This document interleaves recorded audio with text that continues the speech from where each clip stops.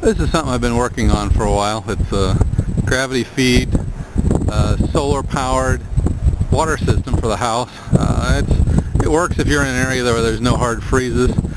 You could also use it for things like cattle stock tanks and whatever, anytime you need to pump water. It could be a home fish pond, anything like that. But as you can see, we got a couple relatively small solar panels here.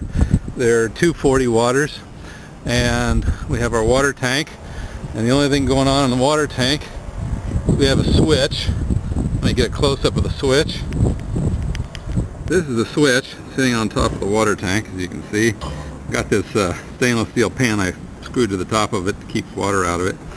And this is what one of the switches look like off of there. There's not much to it. There's normally open, normally closed positions. There's a string on it that the floats are tied to. And there's a lever. When the string gets pulled, the lever pulls the switch, activates it. The floats are in here. Nothing special, just a couple floats like that.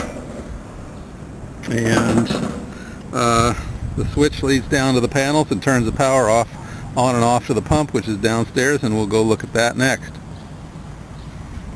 Before I forget, the water tank is connected through the bottom through a 2-inch pipe. Goes down this way and simply connects into the house water system. You can see a valve there, a red valve to shut it on and off, and that's it. Goes down into the house system that way. And now let's go downstairs and take a look at the pump that pumps the water back up this direction. The wires come from the solar panel. Right now they're just draped over the front of the building. It's not beautiful. We're going to put them inside if we decide this is going to work well enough. And they run down the face of the building. They come across here to this little pump right here, and there's not much to it. It's a 24-volt pump. It's 2 liters a minute, which is a very minuscule amount. It's hooked over here to from the intake of the city intake. We have a sand filter back here somewhere. Can't see it somewhere back in there. There's a sand filter, and it runs down here. Comes through the pump. This is just a diaphragm pump. It's typical working pressure is about 80 psi. It's capable of 130 psi, which is a lot. And that's one of the reasons I have this cutoff switch, a pressure cutoff switch on here. And you can see it's just this is all just out of one of these what do they call them, reverse osmosis systems. So the pump is wired through here through the switch. It's got a fuse in there. One-way valve on here to keep water from backing up through it, and then it comes back to this side, and this goes back into the house over there.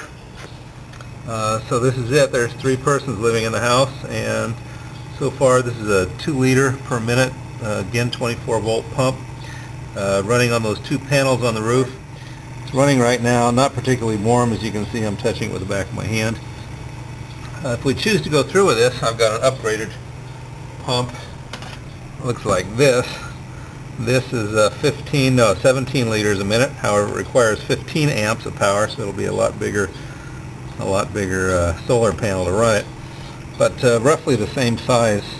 I don't know if you can see that. Roughly the same size, shape as this one. So this is our test.